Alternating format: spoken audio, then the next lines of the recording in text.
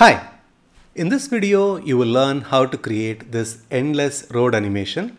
Now, the idea is not so much to teach just this animation, but the concept behind this endless continuous animation in PowerPoint. So you can take the same idea and create your own variations. For example, with this same basic idea, you can create something else like this.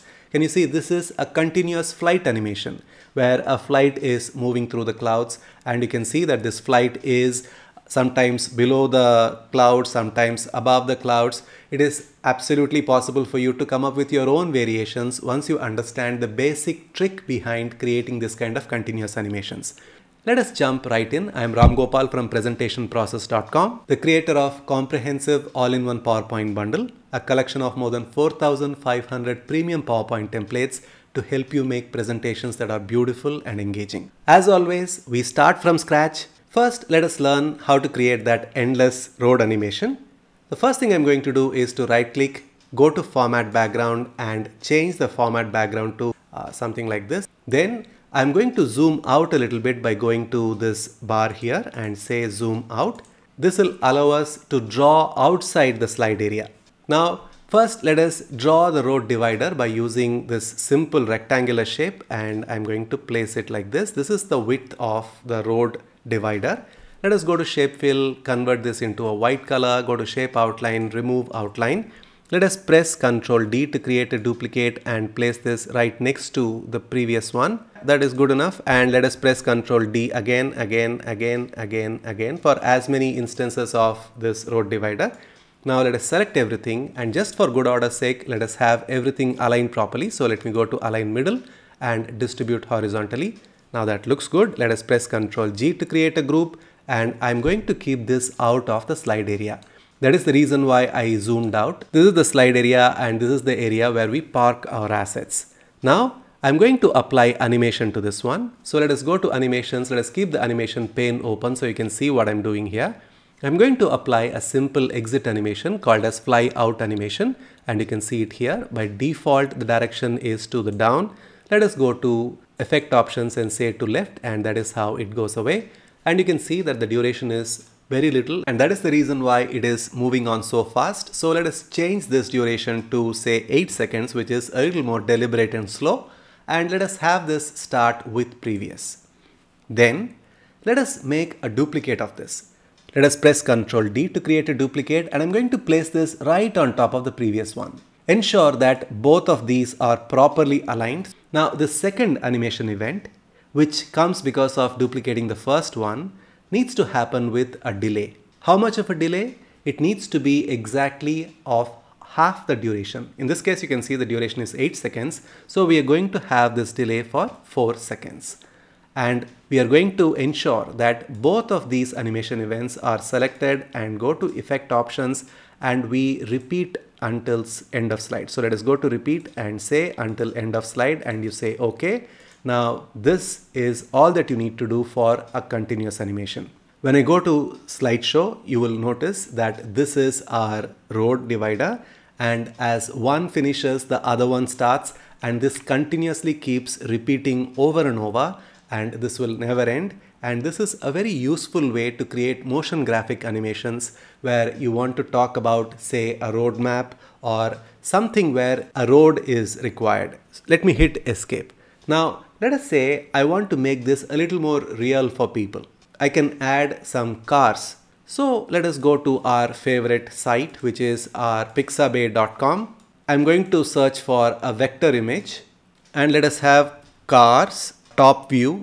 There are quite a few of them. You can choose anything that you want. I'm going to choose this blue one. You can go to download and download whichever version you want. If you want PNG, it is good enough. I can go to download and the image is downloaded. I can place it on my slide like this, and I can adjust the size like so.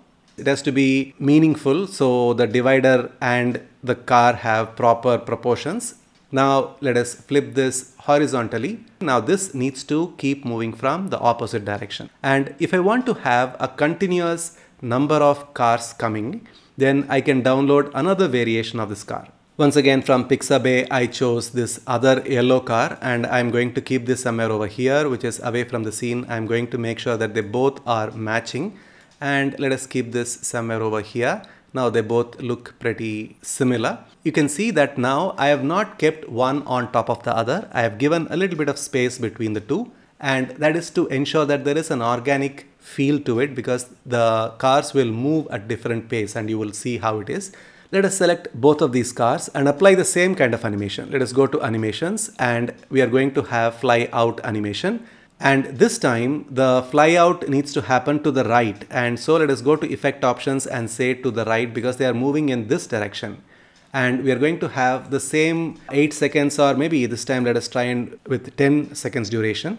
And this again needs to be in line with our earlier animation. So the first one, which starts with previous, can be together. So you can see that the earlier animation of the first one and this one are kept simultaneously, and we are going to say with previous, and the one with delay needs to be clubbed with the other one with delay. If you see, the two animations are ordered like this. The second one needs to have a delay of exactly half the duration. So we are going to have this as 5 seconds. For both the pictures, we are going to have a continuous loop. So let us go to effect options and say timing, and let us have this as repeat until end of slide and say OK. Now let us go to slideshow and see the magic that we have created. We have the scene unfold in front of us. Continuous road, there is a car that is going, and right behind it we have another car, and then the looped animation kicks in and we have the blue car coming in, and after a bit of a distance we have our yellow car coming in. Now if you observe closely, the base of any of these continuous animations is exactly the same. We have two elements with the same duration. The second one has a delay, which is a duration which is half that of the actual animation. Just to prove this point, I'm going to show you a different kind of animation. Let us create the sky. Let us go to format background and let us keep this, say, somewhere like this blue. I'm going to pick up some clouds from pixabay.com. You can of course choose any kind of cloud here. I'm going to say cloud, and this is going to be a vector as well.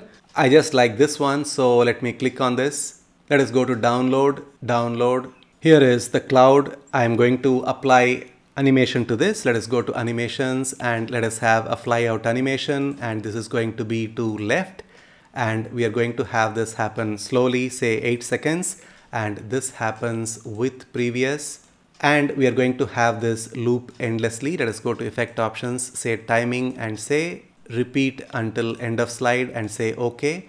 Now I'm going to make some more copies of this by pressing Ctrl D, and I'm going to keep it a little away from the first one and make another copy of this and place it somewhere over here.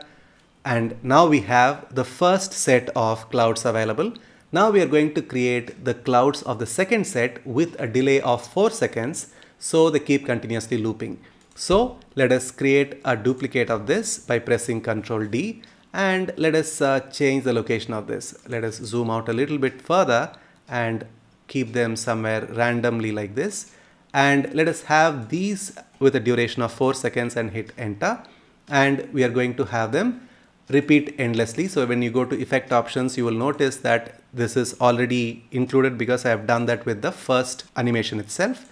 Now when we go to slideshow, you will notice that the clouds are coming in, creating the illusion that we are moving through the clouds, and the first set of clouds are finished and we have the second set of clouds, and then the more clouds are coming in. So it's a very interesting one, and to accentuate this, I'm going to insert the picture of an airplane that I got from pixabay.com, and this airplane doesn't need to have any animation.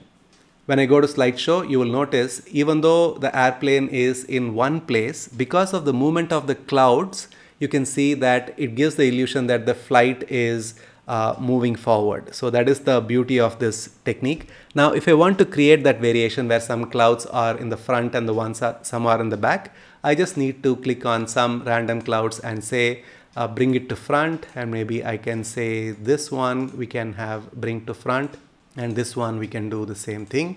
And now when I go to slideshow, you will notice that certain clouds are behind and certain clouds are in the front. So that creates an even more very interesting look and feel for this animation. Now 6 years ago, I created a video showing how to create continuous scrolling text effect in PowerPoint. Once again, this follows the exact same idea. You can click on the link in the description below and watch that video. And there is another tutorial that I created fairly recently, around 11 months ago, that shows you how to create PowerPoint motion graphics and how to tell a story, the story of going to the moon. And once again, this also uses the exact same technique. Now, while animations can create a lot of impact on your audience, we totally understand that it also takes a lot of time and skill to create those. If you don't have the time and you want to still impress the audience with animations, then we have the right solution called Comprehensive All-in-One PowerPoint Bundle, which has more than 4,500 premium animated PowerPoint templates that help you make your presentations beautiful and engaging. The link to this product is in the description box below the video. Take a look at this page and look at some of the samples that we have and understand how you can use animation to tell your story and impress your audience. If you want to watch another PowerPoint animation tutorial that we created, you can click on the link that you see right now and watch that video next. If you want to join our 5-day free email course called 25 Creative PowerPoint Ideas, you can click on the link that you see here on the screen or in the description box below the video. So go ahead, click on the link, join our 5-day free email course, and I will see you inside there.